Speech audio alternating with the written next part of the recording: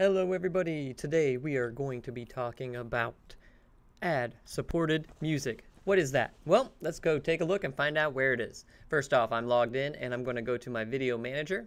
I'm on my channel, so video manager is right above the banner. Once you are in video manager, you can take a look on the left hand side and you will see create.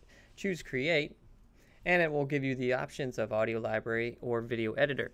We want audio library because in the middle area of audio library, you should see free music, ad-supported music, and sound effects. Well, what's ad-supported music? If you click on ad-supported music, you can see all artists that are available on this area. These are all popular artists.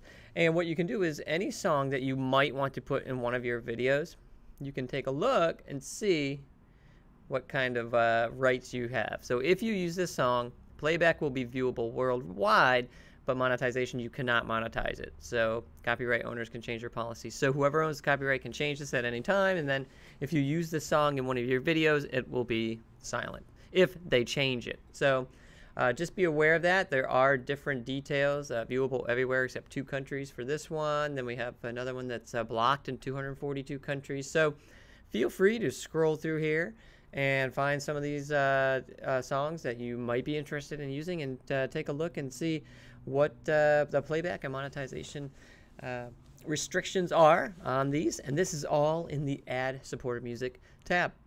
All right, take a look. Let me know if you have any questions. Leave them in the comments, and I'll talk to you soon. Bye.